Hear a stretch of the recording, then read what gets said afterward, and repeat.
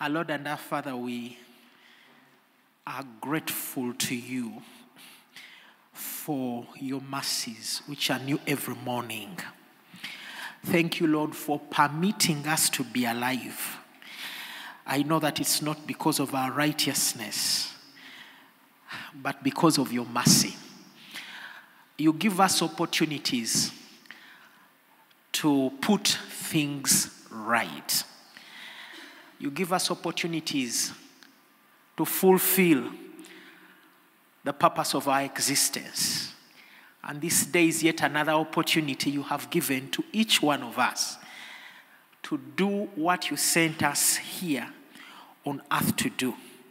And so, Lord, even as we meditate in your word, Lord, I pray that you will inspire us, that you will speak to us, and that, Lord, after everything is said and done, may the glory return to you. In Jesus' mighty name we pray. Amen. Praise the Lord and good morning.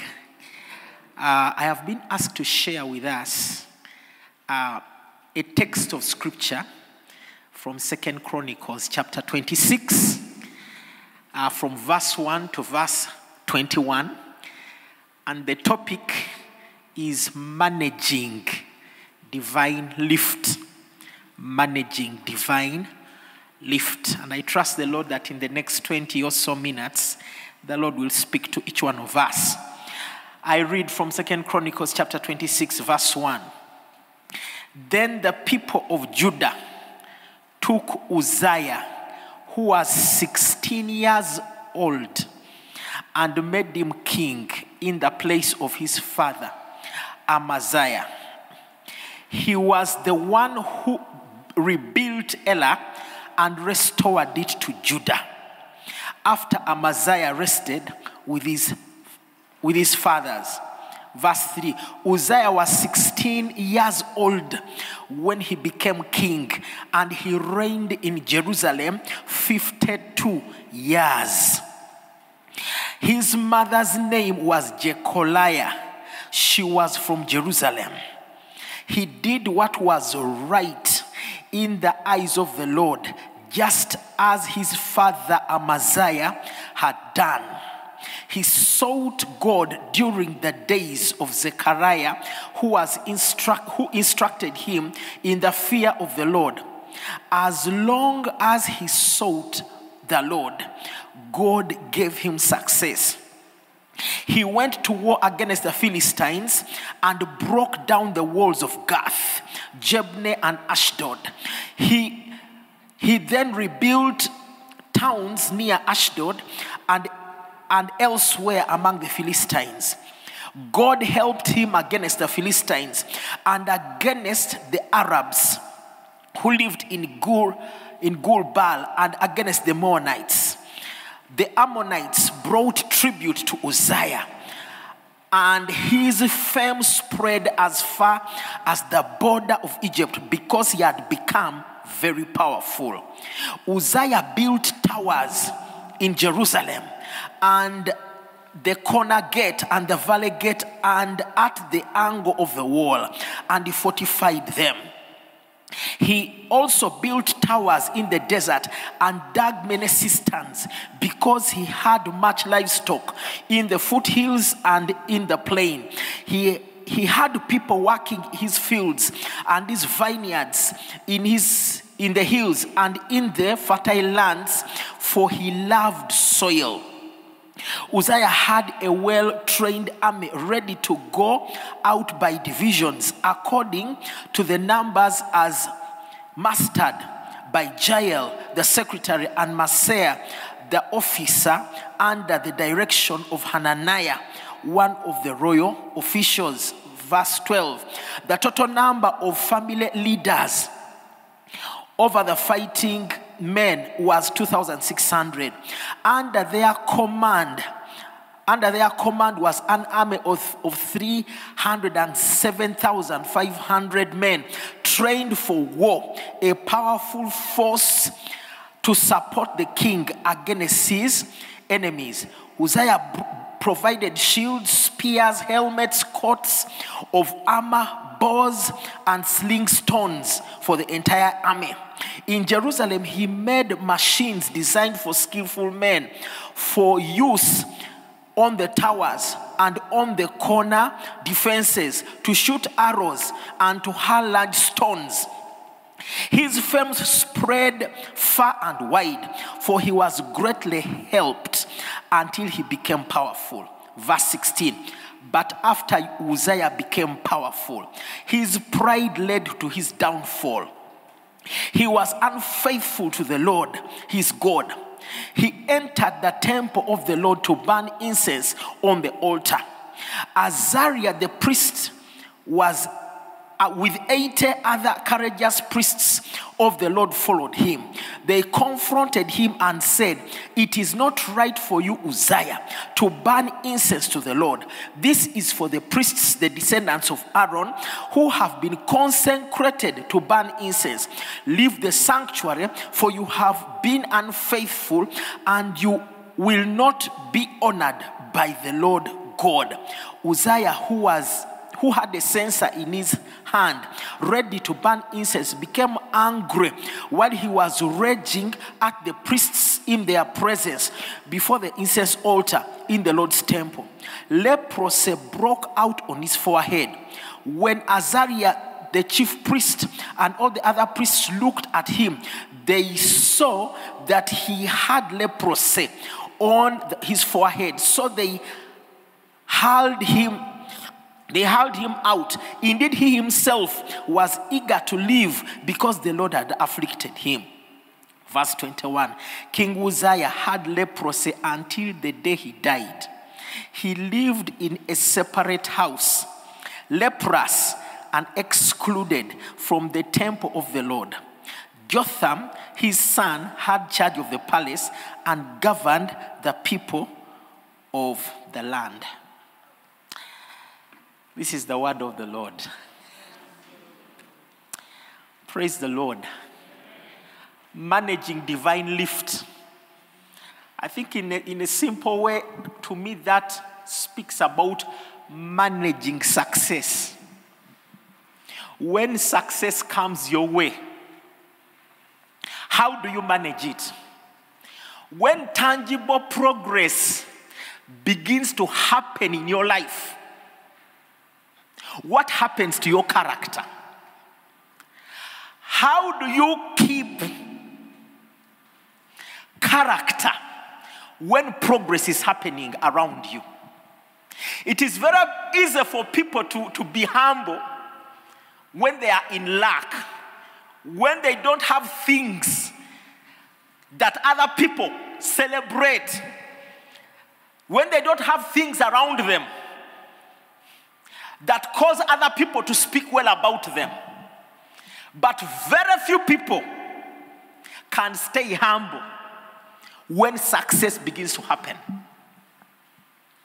So this text of scripture is giving us an example of a man who failed to manage himself when success came his way. I pray that God will give you the grace to manage yourself when success comes your way. Because scripture is very clear about God's attitude to pride. Scripture is very clear about God's attitude to pride. Scripture says pride precedes downfall. Scripture says God resists the proud. Scripture says God opposes the proud. I pray that God will make you and I have the attitude of John the Baptist, who in his time was so celebrated. At some point, people actually thought that he was the Messiah that had been promised because of the way God was working through him. People respected John the Baptist. When he talked, the whole nation listened. But at some point, when they asked him, "Are you the one?" and he said, "No, I am not. There is someone coming after me whose sandals I am not even worthy to untie." He was a great man, but he remained humble before the Lord.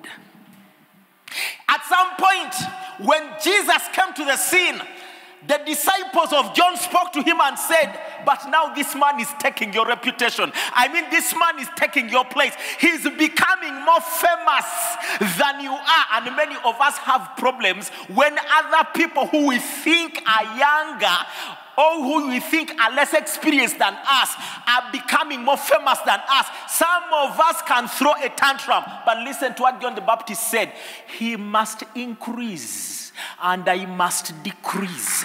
He must increase and I must decrease. May God help you never to forget that before him you are nothing. You are just dust. God is just merciful to give you breath. All the things that happen to you are simply manifestations of God's mercy and his grace. You deserve nothing. You are nothing before God. May God help you to maintain that attitude if you really want your testimony to endure the test of time. When good things begin happening around you, it sets you on what we call a balloon journey. I usually tell my students about a balloon journey. You know what happens to a balloon? When you blow air in a balloon, it begins doing what? Expanding. The more you blow air, it expands. And that's what happens when people begin to praise you. The more people begin to praise you, you continue expanding, not knowing that at some point, you'll reach your elastic limit and you'll burst. May God deliver us from walking a balloon journey. Uzziah was 16 years when he became king. It is very interesting that your calling does not wait for you to chronologically mature. Your gift manifests before you actually mature. That is why you don't get anyone because you think they are gifted and give them a position, it will destroy them. You see, the gifts and the callings of God are without repentance. In Jeremiah chapter 1 from verse 4, the Bible says about Jeremiah that even before he was made in his mother's womb, the Lord did what? Set him apart to be a prophet. Your calling, you come with your calling. You come with your gifts and your talents. And you see, they are so visible. And many times human beings are deceived to think that your gifting is equal to your ability. And so they promote you very quickly. Uzziah was promoted very quickly to become king. You know, in the monarchy system, when leadership is hereditary, they don't wait for you to do what? The moment your father dies, by default you become a king. I think you know a man called, is his name Kim Jong-un? I even mix up the name. The president of North Korea. You know? By default, he was supposed to become the king. I mean, the president. By default. Because their system is such that leadership is what? Hereditary. But it does not have the character that goes with it. That is why he thinks the only way he can make his influence known is to show that he has the ability to set the world ablaze using nuclear weapons. Now, that's what happens when people have power but don't have the maturity that goes with it. And maturity is only attained in the presence of God. Maturity does not come because you are 40 or 50 or 60. I have met many people in their old age who behave like children. Uzziah was 16 when we became king. You could be 46 here and you've been given a position, but you don't have the character that matches with the position. A gift or a talent will open opportunities for you, but only character keeps you there. He was 16 when he became king. I just imagine a 16-year-old of these days. A 16-year-old who is so familiar with WhatsApp, Facebook. The only book they know is Facebook. 16, and you make that one king.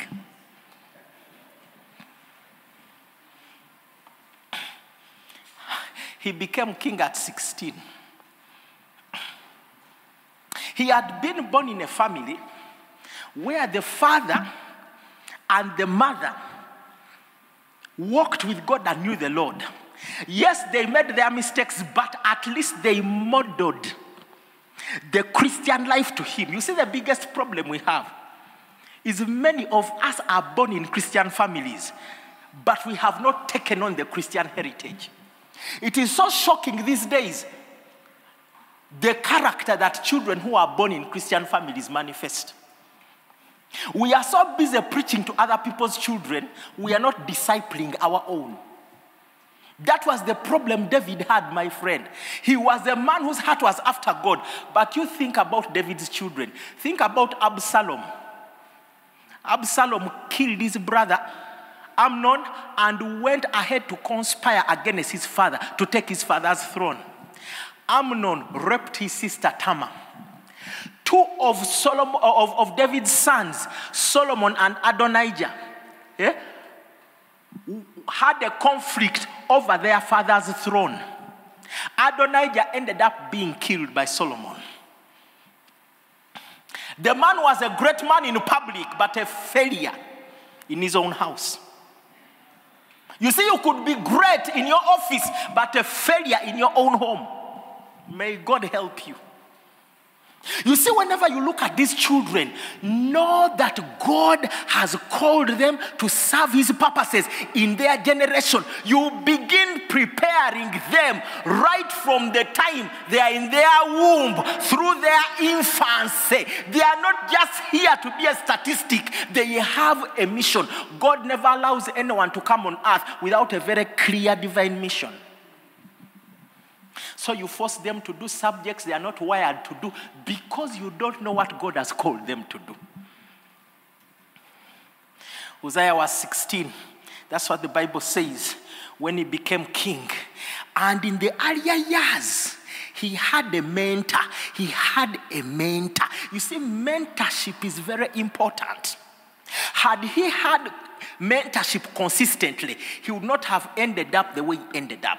In his earlier years, he had a mentor who instructed him in the ways of the Lord. And the Bible says, as long as he sought the Lord, God caused the progress to happen to him. You know, there are some people here who begin well, but to God it's not how you begin, it is how you finish that matters to God. In Ecclesiastes, there is a scripture which says, the end of a matter is better than the beginning. Yes, he began well. He had mentorship. But you see, God is interested in consistency. He's not interested in what you did last week that made you be in his presence. He's interested in what you continually do. That is why his name is I am, not I was. God is interested in what we do on a moment-by-moment basis. It is the things you do, your daily routine, is what will determine how your life will end. You cannot be a part-timer in your walk with God and expect to leave a godly legacy behind. As long as he sought the Lord. You see, it is very important. It is very interesting. The moment you draw close to God, the psalmist says that in the presence of God there is what? There is fullness of joy. And at his right hand there are what? There are pleasures forevermore. So the more you draw closer to God, the more you interface with his pleasures, the more you interface with the promotion, the more you interface with the progress, the more you interface with breakthroughs, the more you interface with miracles, signs and wonders, because those are in his presence. At his right hand, there are pleasures. Now, the biggest weakness we have as human beings is to be consumed by the pleasures. We move our eyes from the Lord and put our eyes on the pleasures. So you see, when Uzziah sought the Lord, things began to happen. As king, he had military success. His army was so solid that no other country or territory would dare attack. He dealt with the Philistines squarely. And when you read scriptures, you'll find that among the key enemies Israel had, the Philistines stand out. But you see, the more you look for God, the word to seek, which is related to the word to search, is to look for something with determination. I don't know whether you've ever been in an experience or just imagine it. Yeah? You are supposed to fly to a certain country, and 2 hours before your flight, you realize you don't have your passport. You realize you don't have your passport. I just imagine the urgency with which you will begin to look for the passport. You will literally turn everything. You will even go to the toilet looking for the passport. You will not have time to reason. You want to find the passport with urgency. That is the kind of urgency with which God desires for us to look for him. That's why the Bible says, seek him when he can still be what? When he can still be found. He passionately looked for the Lord. He was not looking for promotion. He was not looking for success. I'm sure those of you who have walked with the Lord, you remember a time when you didn't mind whether you had anything. All you had was you burnt with passion for the Lord. You loved the things of the Lord. I remember those days when we were still undergraduates at campus. Some of us, our shoes, you would have a shoe with a hole, but you are not concerned. All that you have is a passion and a desire to know the Lord. You see, the problem when titles begin to happen, when titles begin to come around you, you begin to get conscious of titles. And especially people who study. I have been among the so-called intellectuals, and I'm telling you, their pride stinks. I remember when I was doing my master's defense, my supervisor told me, now that the chairman of this panel, you have to make sure you speak to him in his title as a professor. Every time he asks a question, before you answer it, you have to say prof. And I said, my God. And so I tried to follow the advice of my supervisor. God was merciful, and I passed that defense. You see, but when I came out, I said, is that what life is all about? That someone gets so puffed up with a title that if they are not addressed by their title, then they are offended.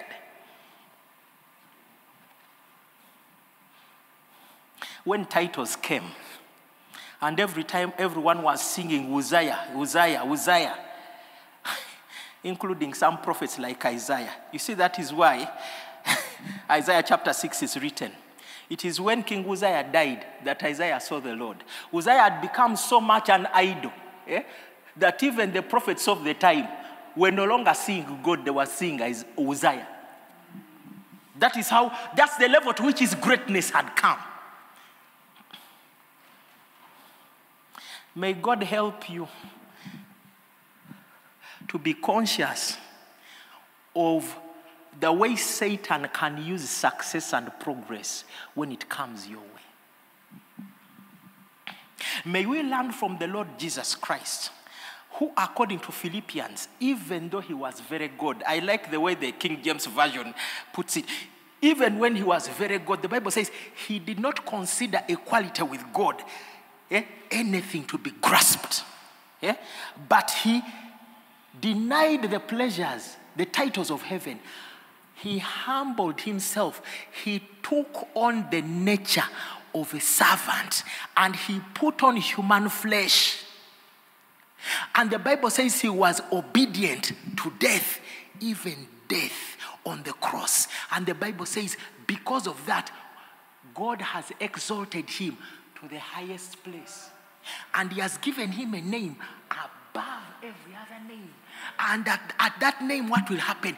Every knee, not just here, in heaven, on earth, and under the earth. For some of you, your influence ends here. But for Jesus, every knee in heaven, on earth, and under the earth shall bow down, and every tongue shall shall confess that Jesus is Lord to the glory of the Father. He says to us, come to me and learn from me. From what? For what? I am what? Gentle, and I am humble in heart, and you'll find rest for your souls.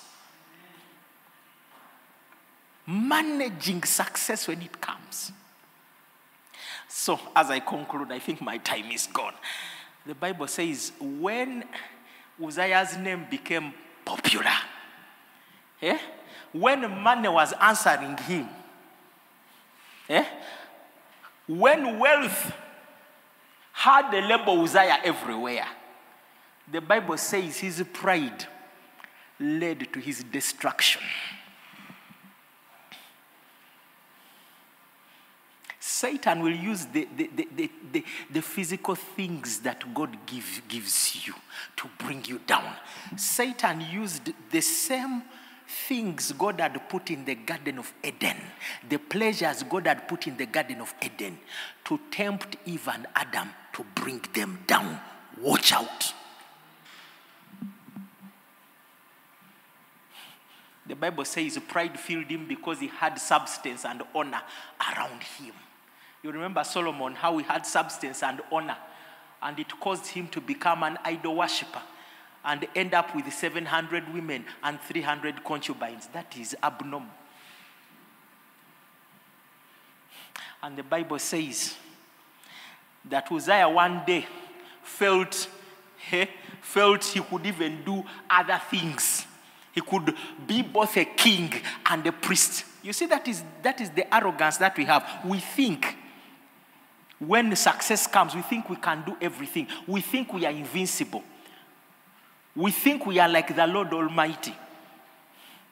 So he steps into an office which God did not call him. God called Uzziah to be a king. God did not call him to be a priest. The consecration of a king is different from the consecration of a priest. The consecration of a priest is so rigorous. That is why we have a whole book of Leviticus. You don't have a whole book talking about how kings are prepared, but we have a whole book in the Bible talking about how priests should be prepared, how they should live, how they should behave, and the consequences of their sin. So he was walking into an office he had not been prepared for.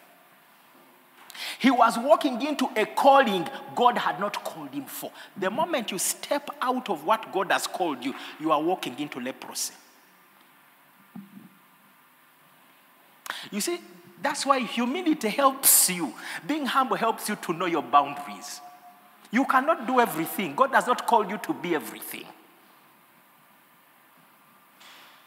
He walked out of God's designated boundaries for him, and he ended up in leprosy. And even when the priests tried to correct him, he had become so arrogant. I have heard of leaders in this country, who arrogantly speak back at men of God to the extent that one of our leaders even slapped priests. May God have mercy upon him. God is just merciful. Otherwise, some of us would have died a long time ago. But you see, you cannot take God's patience for granted. Herod thought he would stretch God. He caused people to begin worshiping him like God. And the Bible says the angel of the Lord slapped Herod, and worms ate Herod while he was still alive. This is in the New Testament, not in the Old Testament. Some of you think that the God of the Old Testament is different. He's the same yesterday, today, and forever. He's just patient. But don't stretch his patience. And so in summary, because of pride, Uzziah ended up leprous. He ended up leprous. You see, there are certain things that come in our lives as divine discipline. There are certain things that come in our way. God allows them to discipline us, because God loves us so much to allow us to go to hell. Sometimes it can even be a sickness that God allows. You see, that's why the Bible says you should not take lightly the Lord's chastisement, because no father who loves a child will not discipline them.